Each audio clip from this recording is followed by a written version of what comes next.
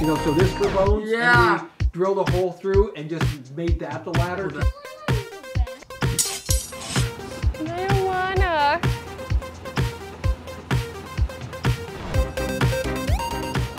And there's a natural drama that just happens. Here we go. No. Woo! That's it for today. All's good in Macomb County.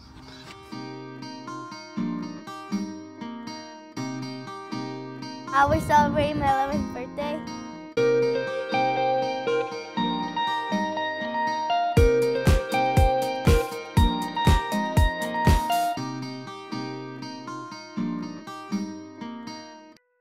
In order to create the feel and the environment we do, things need to have a feeling. They have to appear aged. When an item is in the weather for a long period of time, it tends to fade, which is really good. In our case, we're not going to have a lot of weather on it, so we want to give it that already weathered look. So a few days ago, we found this plate at an antique shop. We were going around trying to find stuff. It's part of what we consider treasure, booty for the pirate chest booty. And as it stands, this is a pretty nice piece. But to add our flair to it is to give it a little more patina, a little bit of color. We talk very often about living in the emotions of things and how things make us feel. Well, amazingly enough, it's the fine details that tend to really draw us in. In most of what I do, I use one brush. I don't wash it. I don't have a palette full of colors. I have a bin of just paint that we've had from all different kinds of things. But it's that idea that when someone's immersed in the project, they'll feel just that extra little sensation of wow. And by doing things like this and spending the time, that extra little detail really draws people all the way in. And I'm just darkening this backdrop a little bit. So automatically now we're starting to get just a little bit of pop. Something's happening. So we'll go through here. You're looking at me. You're looking at me to like I know anything. I'm kind of an idiot. No particular, I'm not pre-thinking this out too much and going, oh, I've got to have this color here and that color there. Instead, what I'm doing is just kind of playing.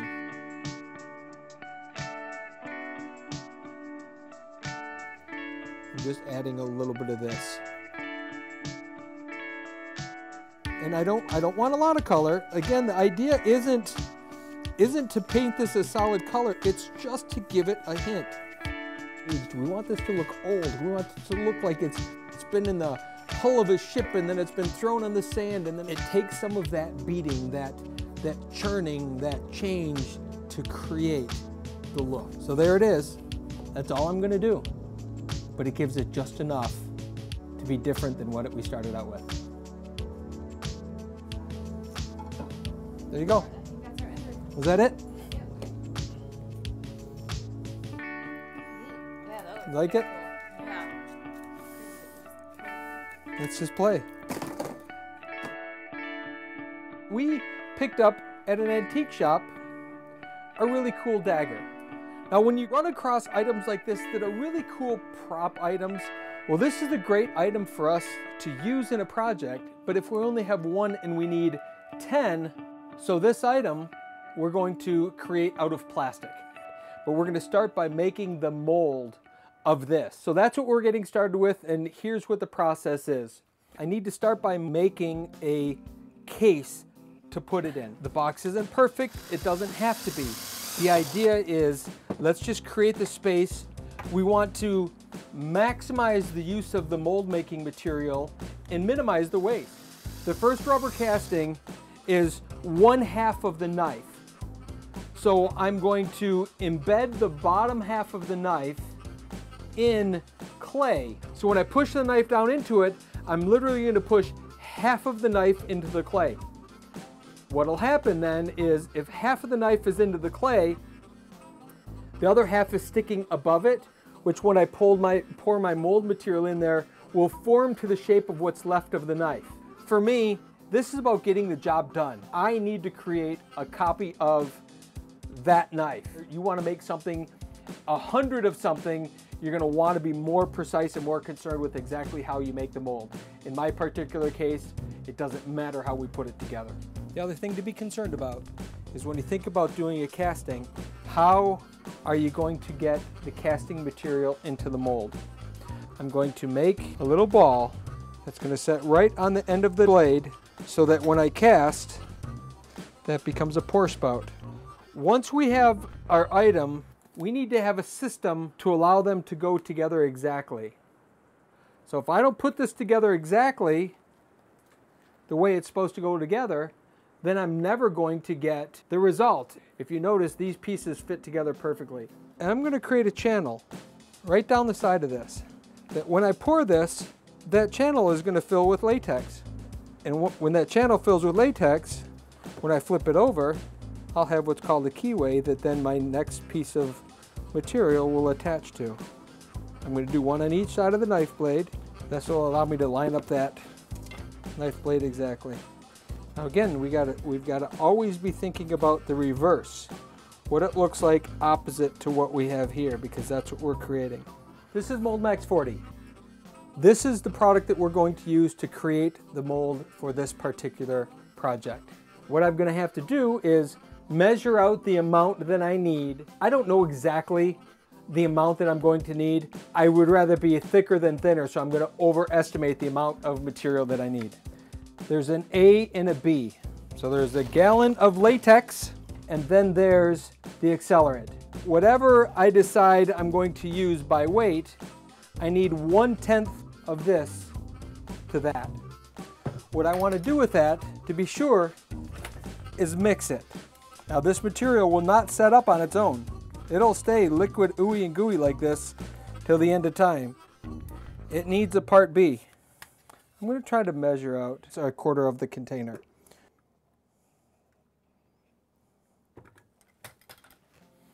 So we have 2 pounds, 11 ounces, 43 ounces. 1/10 of that, we need 4.3 ounces of this material. There you go, 4.3 ounces. Mix it into our mold material, looking for that consistent green. Now what the instructions would recommend is to degas this. If we're going for perfect casting, we would absolutely want to make sure that we degas this. If we get some air bubbles in this, we're not super concerned. I'm going to spray the release because I want that to be able to release from the latex when I pull it out of the mold. There's our mix, there's our mold, a nice green color.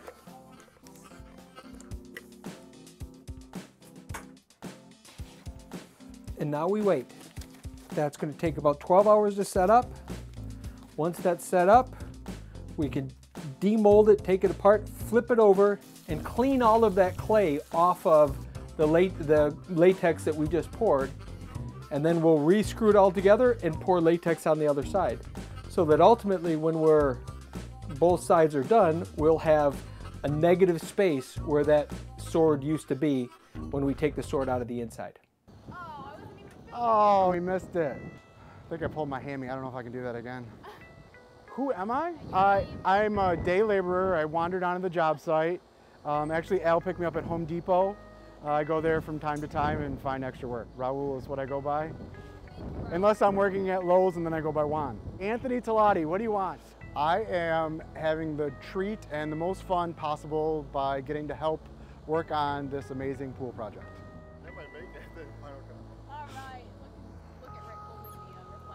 Thanks, Rick.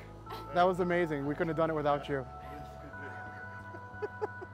The type of pool that we build is what we've called a hybrid. It's a cross between a standard traditional vinyl liner pool, which is a steel wall, cement bottom with a liner in it, and a gunite pool. And a gunite pool is the traditional concrete pool that you'll see at most hotels around the world. And that's a re-rod steel shell tied with cement that's then shot into it to create the shape of the pool. Our pool is a hybrid. It's a mixture of both of those. We'll tie all the rebar shell for the guniting part, and then we'll shoot the next part. What we're doing today is we're getting prepared to shoot the sun shelf. When we build a hybrid pool, we have a steel wall for the vinyl liner section, but then we also still have to have the gunite section, the concrete section, which requires rebar. And the reason being is rebar, steel has tensile strength. meaning it has strength when it bends, but it has no compression strength. So I can smack it with a hammer and it'll flatten out. But it has that ability to bend, which is tensile strength. Where the concrete has no tensile strength. If you try to bend concrete, it snaps. But if you press down on concrete, it has a lot of compressive strength. So by the time you put the steel and the concrete together, you've now increased your tensile strength and your compressive strength, and that's why a pool stays together and doesn't crack.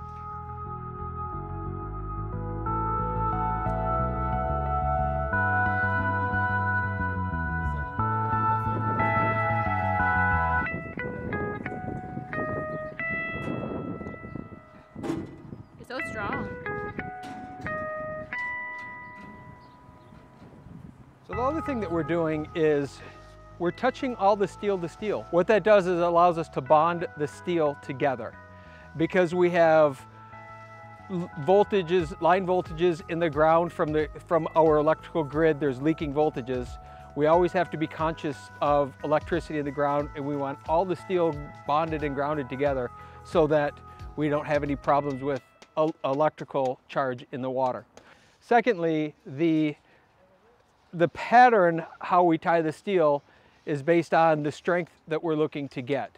So the tighter the pattern, the more strength that we're going to achieve in terms of the shell itself. I just said you're dancing naked in front of the window. Maybe you like to show your body off or something to all the hot ladies that live in the neighborhood. I can tell. I can tell. He doesn't know it, but I saw him dancing in the window upstairs yesterday. But he had his skivvies on, so it was okay. No, it was real nice for me. Oh, good stuff. I think we'll need another, like one of those. Yeah, like one I think for so you, too. Like a backup slash if I want to interview Anthony, say. I don't know, take you. Heads up. Ooh. Good. You don't need to invent drama. These reality TV shows have all this drama, but we are rife with it. Couldn't have seen that one coming from a mile away. And she's still recording. And I got attacked by a piece of wood. I was just filming, kind of out of the action, but it hit me and it knocked over the camera. And ow, my ear is burning. But this is sometimes happens, I guess.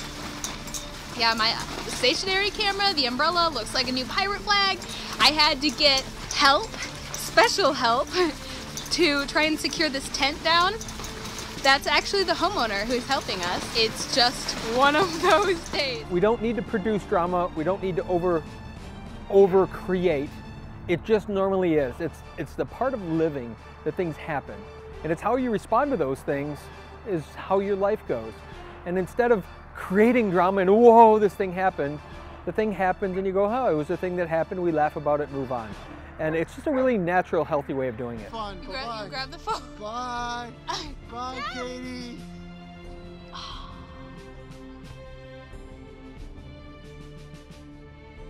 So once we get an inspection, we need to backfill the steel. In particular, the steel behind the vinyl liner steel, the steel walls, because the next step as we shoot the sun shelf and shoot the waterfalls and all of that stuff, we also run a concrete beam around the top of that pool steel to stiffen the wall. That gives us a place to put our stone when we do the stone finish. So yesterday what I did was I put up the basic forms for the back of the sun shelf and the plumbing. As you can see in the sun shelf, we have this is for the in-floor. So part of pre-planning is to make sure when you're doing in-floor systems is where's the plumbing go and at what point does it need to go in. Okay. Today's Caitlin's birthday. She turns 11 today. Okay. And she's been asking me when she's going to do her interview. So I didn't know if you guys were going to be here and maybe she could squeeze in. Let's do that. Yes, we'll make sure we stay for that. Perfect. No, you've been promoted to sir. Well, I don't know. It's just, again, that's on the gods. That's not on me. I can't tell you. Not pretty enough to be Dude, I don't know. Most royalty is pretty ugly. You should, but not you. Come on now. You're a hottie. Did you say something, Kater? No. I just told the homeowner he's a hottie. I'm not letting you record that. Well,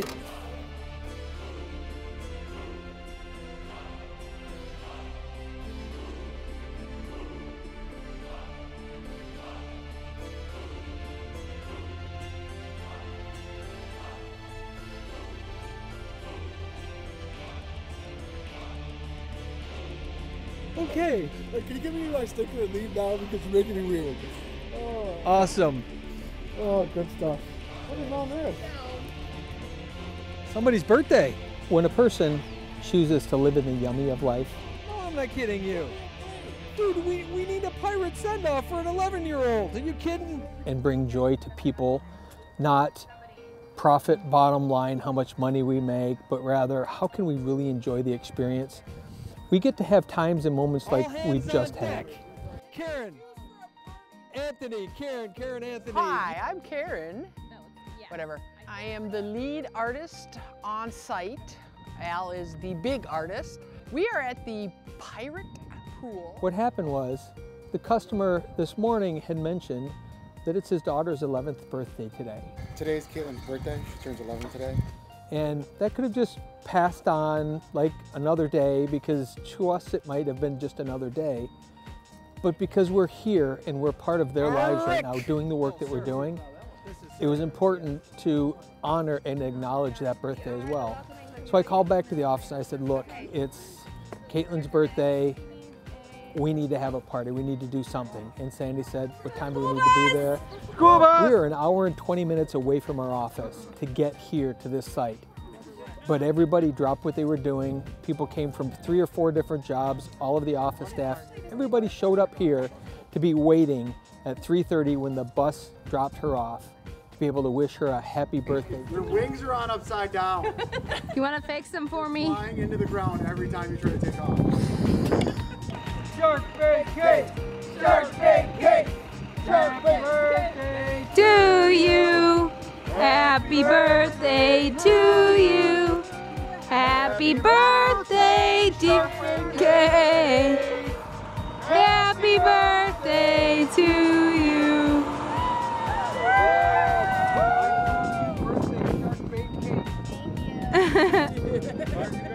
We're all dressed in pirate costumes, and that's living in the yummy. That's recognizing that the things that we do are not important on any given day unless it's honoring people. And this is an experience that we'll all remember because we got to be a part of something bigger than ourselves. Caitlin, we're celebrating my 11th birthday. Thank you.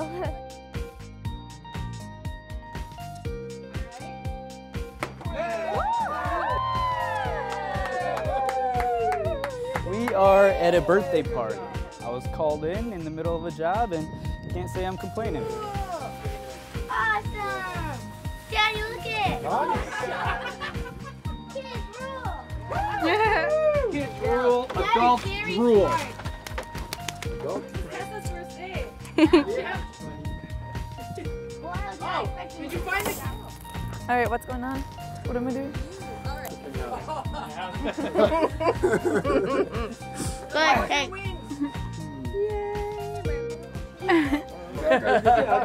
Good company. Yeah, company included. Yeah. Oh, here's the fork too.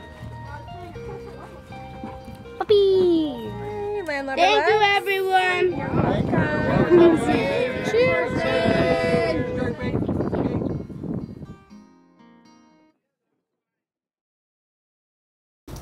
Fantastic, thank you. The best part of that shot is Loki over your shoulder. Loki Boke!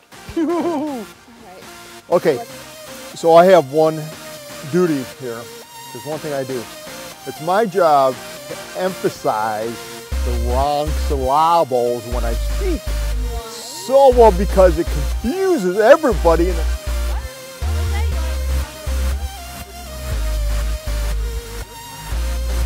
don't need to over-dramatize. To be here more often, other than the construction. What's that in your eye? Put the camera around, maybe we get a better idea. Okay, smile. There you go. You still look like Emperor Palpatine. So I think what we'll do is I think we'll shoot the sun shelf Okay. the first day, and any of the, you know, it depends on how much money we have if we get that. I ain't seen the sunshine since I don't know when. I'm stuck in Folsom Prison, and time keeps moving. Okay, so we are at the end of our second shotcrete day. Yellow and brown is Back in here for the next 3 months. You guys have a good one.